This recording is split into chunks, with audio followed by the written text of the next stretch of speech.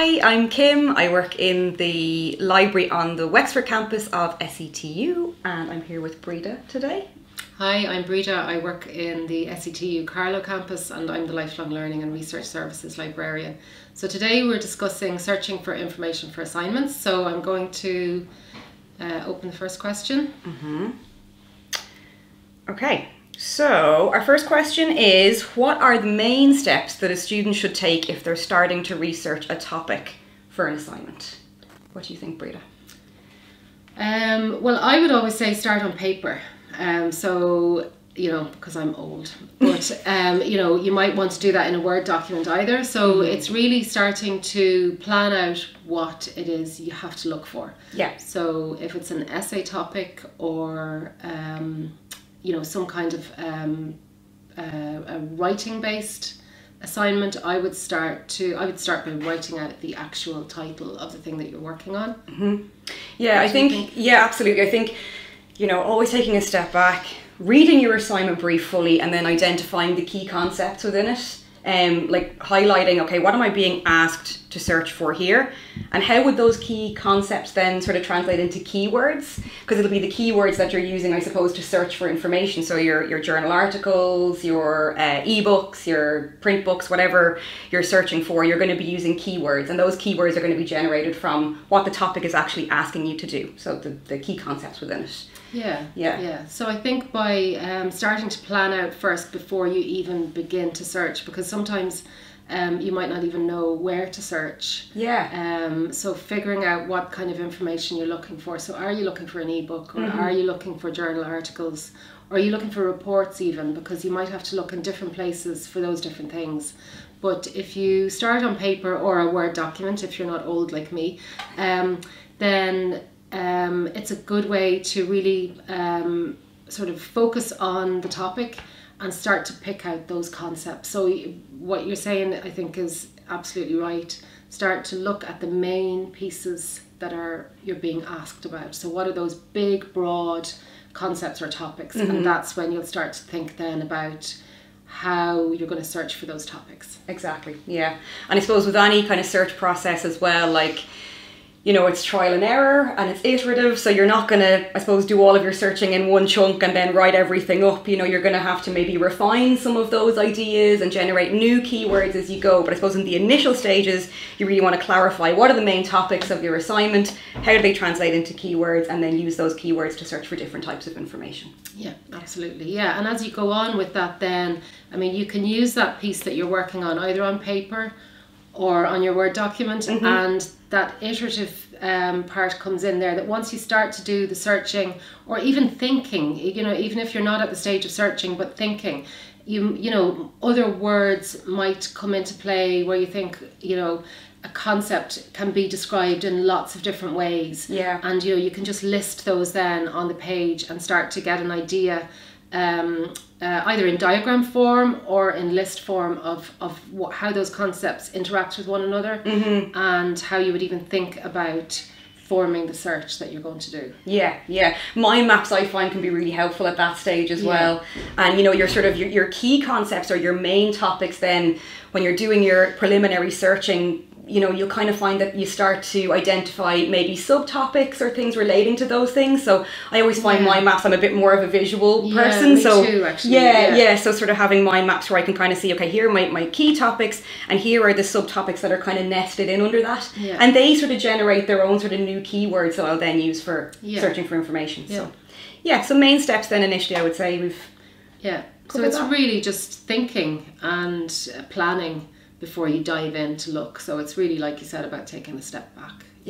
Question 2. Okay. So how much searching is normally done for information for an assignment, and how long does that take? Oh, how long does it take? I mean, how long is a piece of string?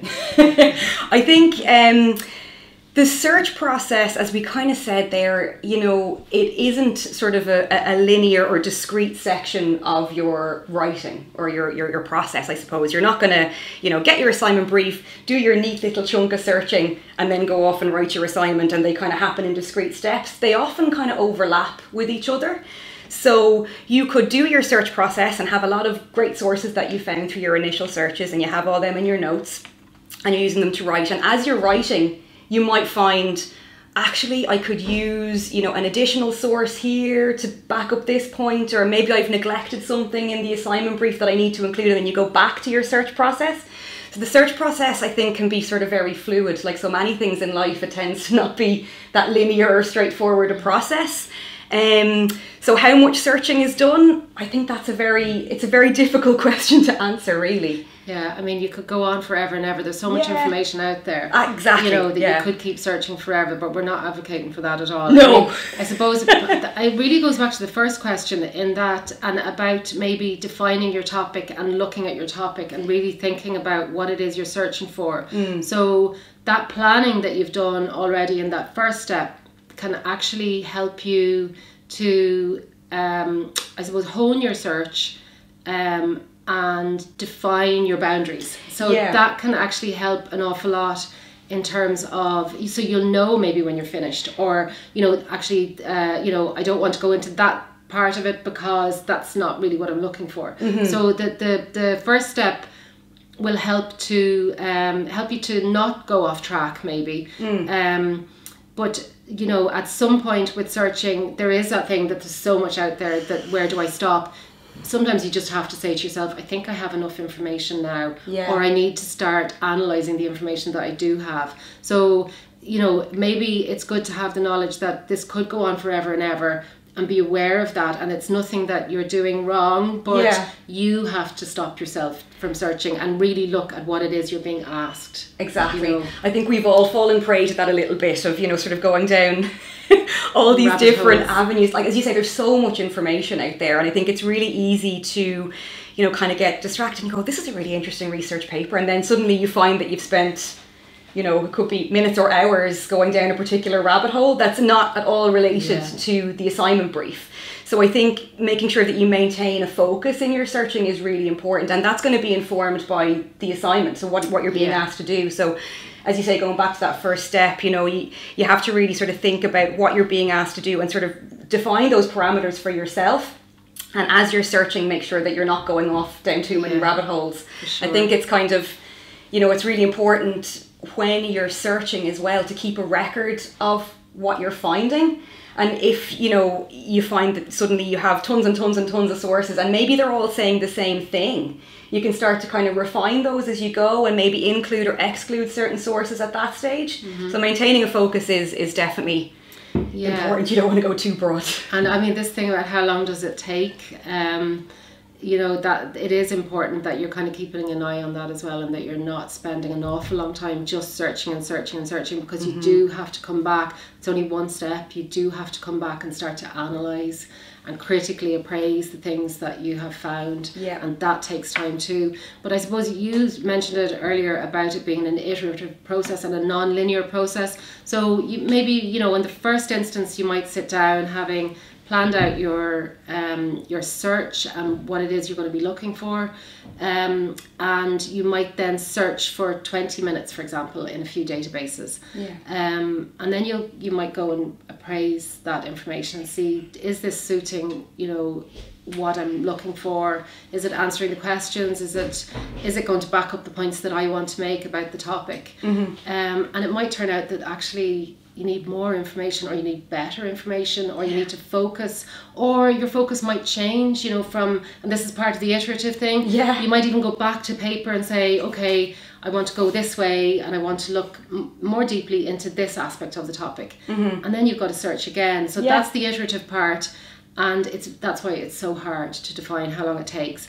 But I suppose the thing I always say to students is, don't leave it too late, because of the time that it takes. So although it's hard to define how long it will take, you need to allow enough time for that iterative process to actually happen, because you will find that you want to do that. As you start to read and look.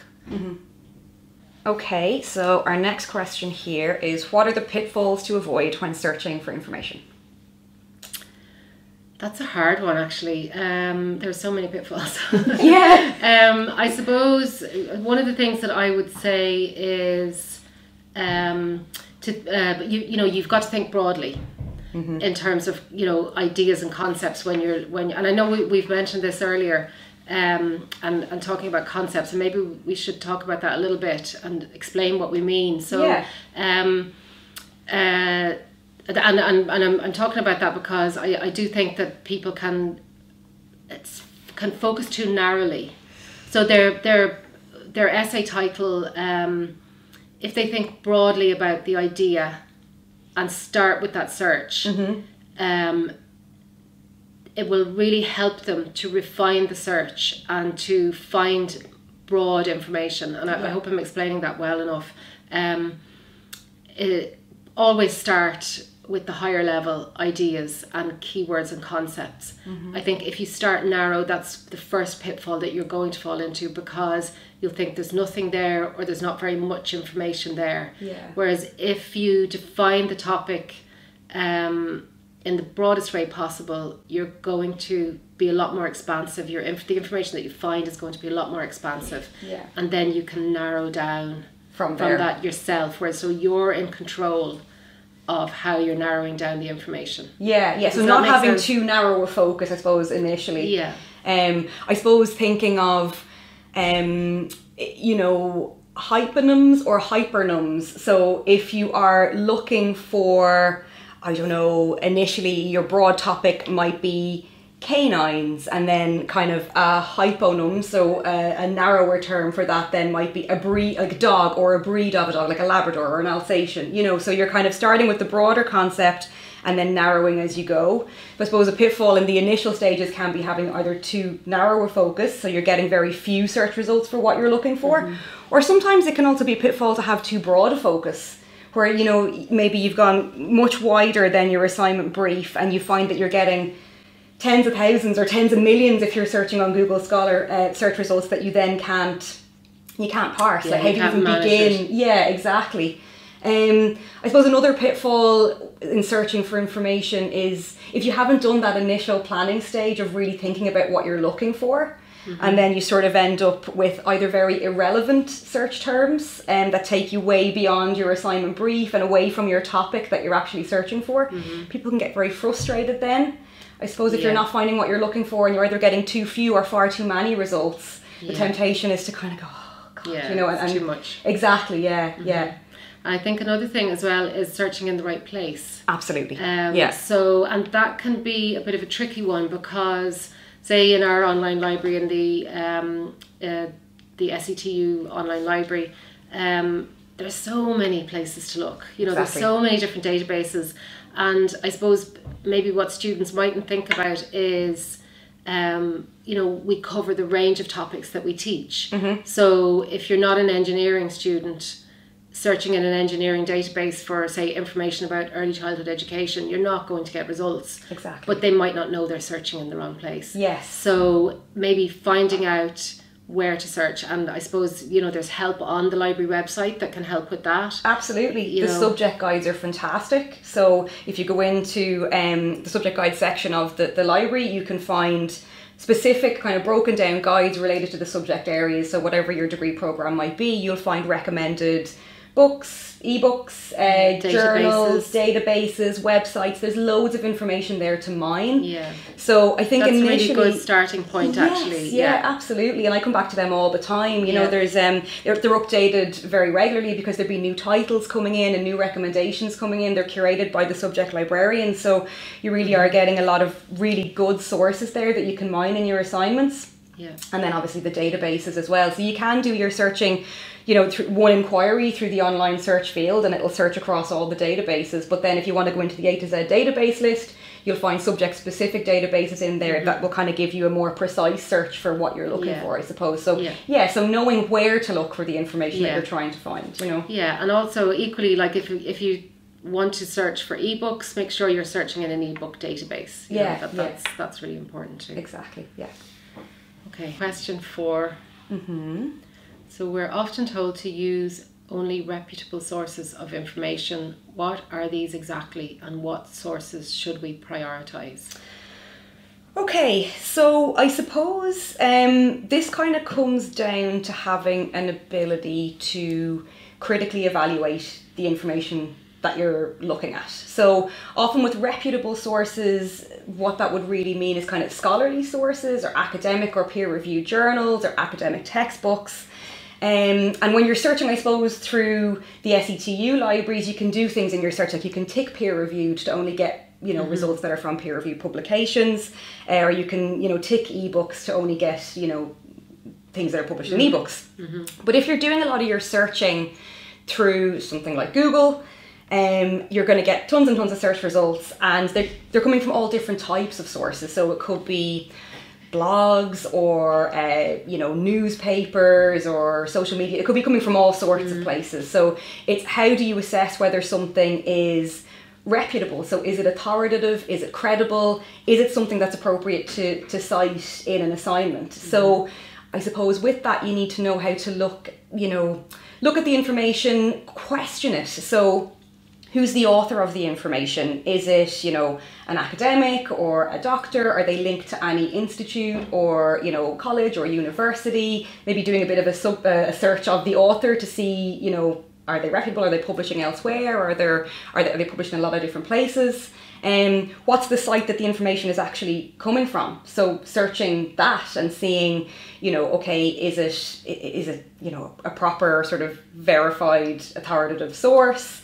Is the information current or up to date? Like often, I suppose with research, you don't want to necessarily be including stuff in your writing that's very outdated or very old, because there could have been a lot of research since then that maybe disproves what was published in that particular source. So I suppose those would be the kind of things when we're talking about things being reputable. Yeah. I think that when you're searching through, say, the databases that we have, that we provide for students through the online library, most of the thing, or all of the things that are in there are reputable, and those, you know, a lot of the information that you're going to find will be academic journals, and by and large they're peer-reviewed journals. So you're fine with that. It's more when you go outside of those sources that you've got to start to think critically about maybe YouTube videos or podcasts or something like that. If you're using those, that's when you really need to apply that as well. Isn't that right? Yeah, you know, absolutely. You're thinking critically about the source. Yeah, I suppose that's it, isn't it? Like not all information is created equally. Absolutely. You know, and I think this extends even past kind of, you know, academic searching. You know, even if you're searching for health information or you know, political information online, whatever it might be, you know, there's so many pitfalls in searching for things, you know, online, because it can be hard to tell whether something is credible and to be trusted or not. So yeah, having that sort of extra layer of sort of criticality where you're sort of going, okay, who is the author of this piece? Where is it being published? When has it been published? Why has it been published? Has it been funded by a particular organisation? All of that, like looking for bias in information. Like these are all kind of critical skills, I think, that are so important, obviously in academia, but in the real world as well, you know. I think another thing as well is that it depends on the discipline that you're working in or that you're studying. So sometimes you might need to check. So for example, if you're a drama student, you know, possibly a YouTube video of a performance is a reputable source. You know, whereas maybe in other fields, YouTube videos don't stand up as much. So it really depends on the discipline. And I suppose I would always say to students, you know, go back and check with your lecturer to make sure, you know, if there's something that you are concerned about, if you've done all of those checks but you're still not sure, you know, do certainly check with the lecturer to see if this will be seen as a reputable source of information, you know, if you're still not 100% sure about it. Okay, question 5. What practical tips do you have, for example, saving searches, using limitation or exclusion, accessing databases off campus, etc.? So practical tips. Well, first of all, accessing databases off campus. So all of our databases can be searched off campus. So, and 24 hours a day, 7 days a week, which is brilliant. So, and you know, you just need to have your student log in, and you know, you can save that on the computer. So there should be no difficulties with that. In terms of saving searches, most of the databases now will allow you to save your search, which is really brilliant because, and it goes back to the iterative part, you can see how your search is changing. So if you change a keyword, you can, you know, and the fourth time you search, you can see you know, how you've changed all those steps going back, which is really useful. Because it can, it can plot your thinking. It can help you to see how your search has changed over time since you've been, dipping in and out of things and reading. And what you can do as well, which is brilliant, is you can, once you've finalized that search and you've decided, okay, these are the keywords that I'm using to search for the concepts that I want to cover, you can actually set up an alert so that it will actually alert you when something comes in that's new into the database. And that's really brilliant, because even while you're sort of planning your essay, you can still be told about something new that's been published that might link to what you're looking for. Yeah, absolutely. I think kind of on a practical note, keeping a record of your searches as you go. So having like a Word document open, one column, like a 2-column table. One column is all of your references, so you can actually export your citation or copy and paste your citation from within the library records a lot of the time. If you look down the right-hand column, there'll be a little toolbar with a cite option, and you can then select the citation style or the referencing style. Here it's Harvard, and you can actually just copy and paste that into your Word document, so you have your full reference there in your left column. Always check it against the university style guide just to make sure it's consistent.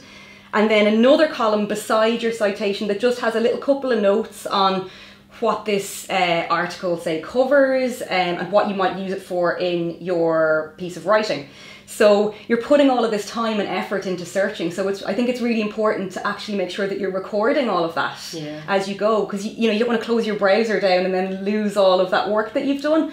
You will never remember all the titles or the journals that you looked in. So I think sort of having a document open simultaneously while you're searching and recording what you're finding useful as you go is really important. That's a time saver, isn't it? Absolutely, as well? Yeah. I mean, often, it could be years since you found an article that you used in one essay. You could have moved on to another module 2 years down the line and go, God, there was a really good article that I read for on this. But if you go back into your Word document for that, module that you've kept, you'll have it there. So I would say always keep a record of your search as you go. And even within, I suppose, the library search as well, there's a lot of really useful tools just for filtering. Just for filtering, for saving your searches, for creating folders. Like say, for example, in eBook Central, if you're signed in, you can create a bookshelf. So that's a really useful one, isn't it? Yes, it's really useful, So it'll record all of the books that you've searched previously, and if you've made any highlights or notes in any of those books, you can retrieve all of those again in your next session of searching. So that's a really good one useful to know about as well. That one about using limitations or exclusions, that's a really important one when you are searching, because it allows you to connect your keywords, so it's your ands and your ors, and I mean, for students who want to dive into it deeper, it's called Boolean searching. We librarians love talking about Boolean searching. It's where you use the words and or. And is to combine two search terms, and this is how databases work. They work on these terms, and you can use or if you want to allow for other different keywords. And there's a bit of work around kind of working out how that works. But if you can search for videos in YouTube about Boolean searching and how it can help you to kind of to sculpt a search, I suppose. But that can be a really, really important tool in getting your search right in a database. Absolutely, yeah. I think Boolean searching is a really, really great skill to have, and it takes practice, but I think it's really worthwhile. And even things like truncation searching can really save you a lot of time, because rather than having to do the same search for different forms of the same word, you can search for different forms of that one word in a single inquiry. So say, for example, if you were to search for develop with your little asterisk as a truncation search, you're going to get results with develop, development, developers, anything with that keyword in it. So you're actually performing multiple searches in just sort of one fell swoop. Pop into the library and ask any of us about Boolean searching. We'd be very, very happy to give instruction on it. Yes, absolutely. The other one that's really useful as well is phrase searching. That's a brilliant tool, and you can combine it then with the Boolean searching as well. It's where you can't reduce a concept to one single word or one keyword. So you've got a phrase, trying to think of something like climate change is a good example. So you cannot get climate change down to one single word. So if you put it into inverted commas and search for it instead, then the database will return examples of that phrase only, and it won't split up the phrase, it just makes it a much more focused search with much better results. So that's a really good tip, I think. Okay, so Kim, we're going to talk about citations now. Fantastic, my favourite thing. Okay, so I'll just open the first question. Okay. Why is referencing so important?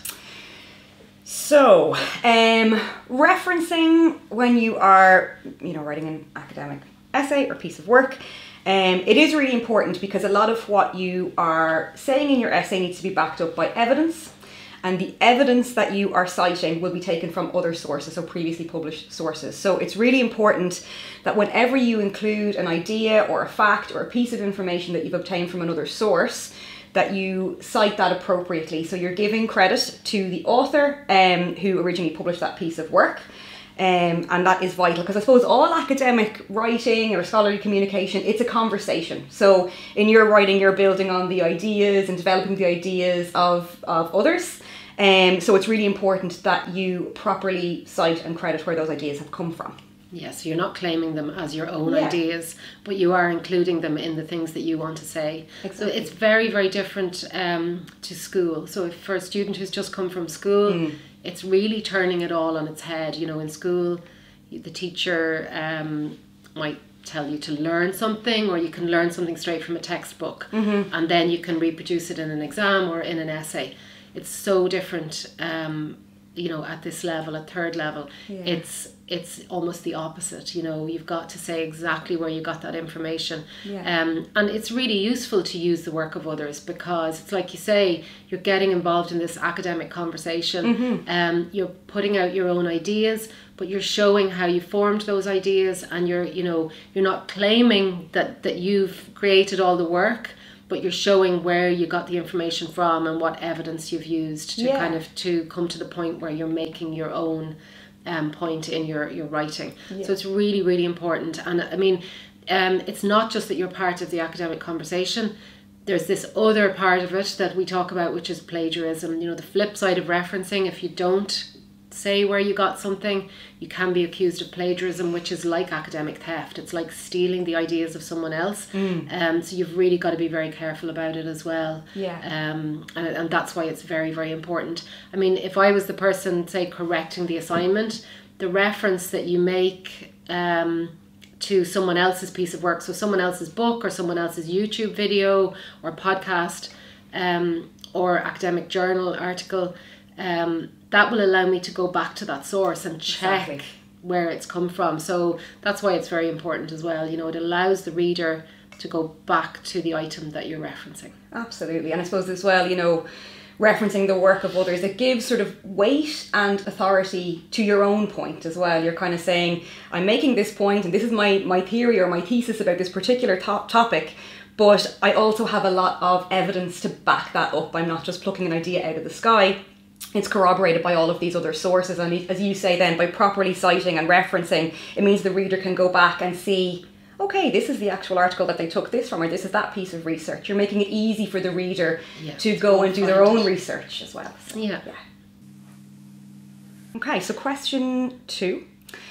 Do I have to support everything I say with a reference?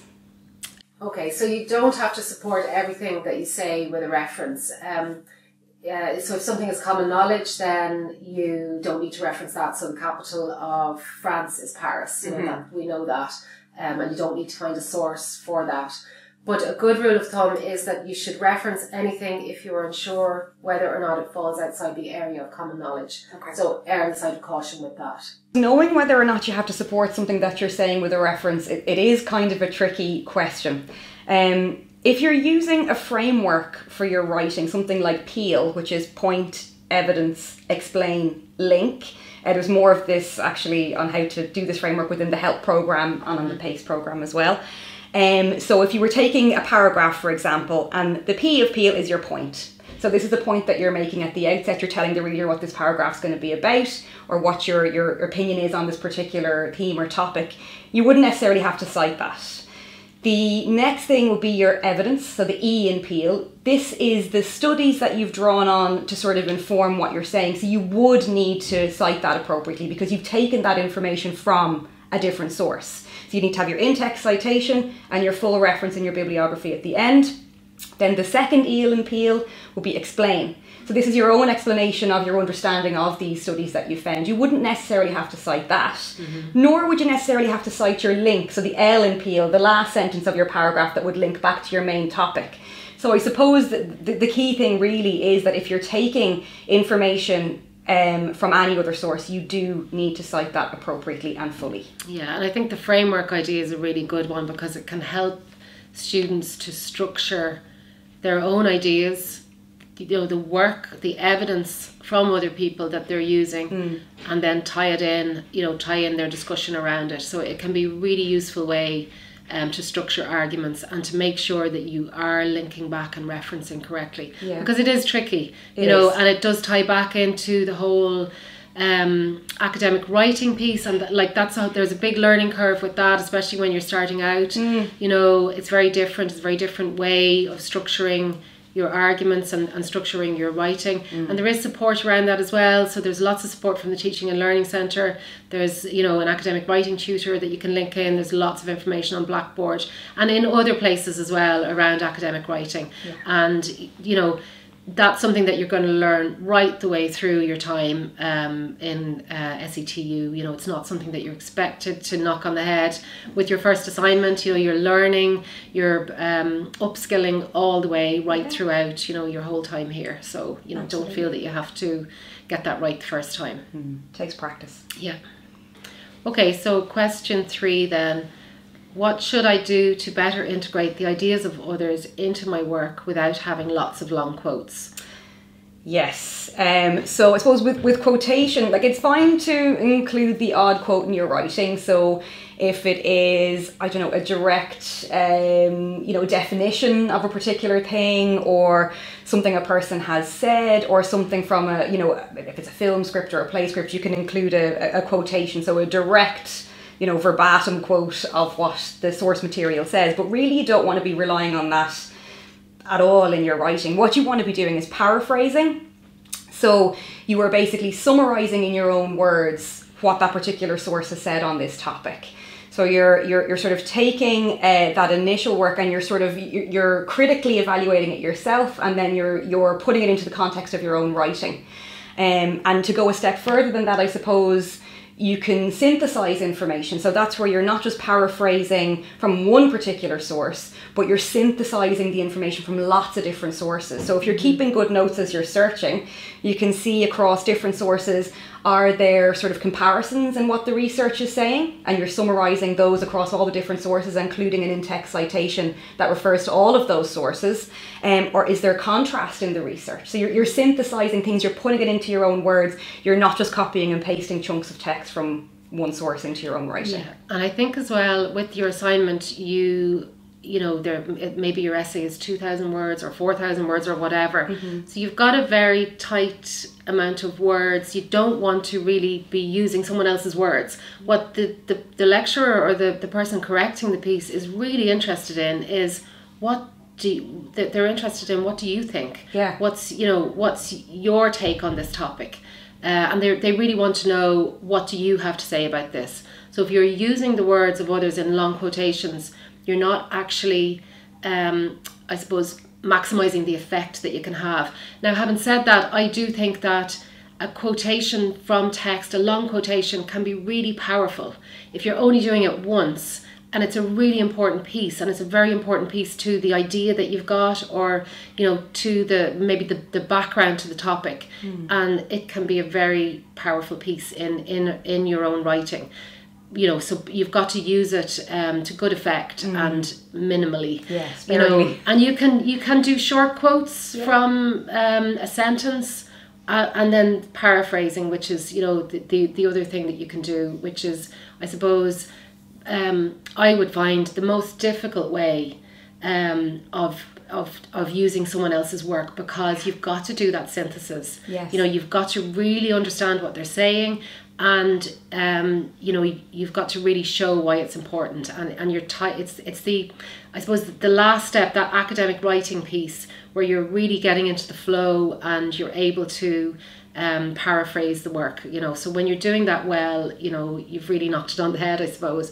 It takes practice. It takes time. Yeah, it does. And I suppose the thing to remember as well, if you are including quotes in your writing, the in-text citation will be slightly different. So you'll include anything that you're quoting directly inside quotation marks, and in your in-text citation you'll always include a reference to the page number as well. So you do need to be aware of that the in-text citation will look slightly different if you are quoting. There are different rules around how you quote, and there's a good piece in Credit Where Credit Is Due about that. So that's our document on SETU Harvard referencing. So you will find some information in there, and in the PACE module 3 as well. So there's information there about that.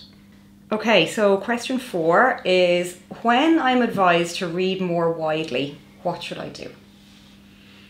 That's probably very good advice. It means, I suppose, just reading beyond what's what you have been doing, I suppose.